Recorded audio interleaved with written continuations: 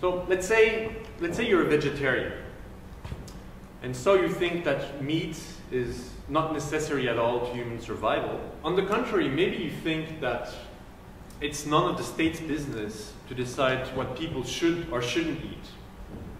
So you think you're completely against a law that would forbid meat.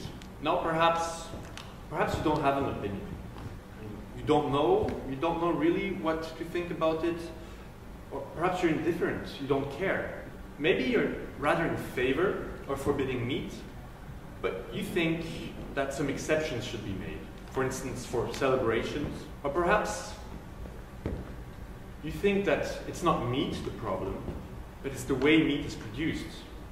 And so once 17 citizens have been found for each one of the 5 categories of opinion, the pentatonic deliberation process starts for a duration of 7 days.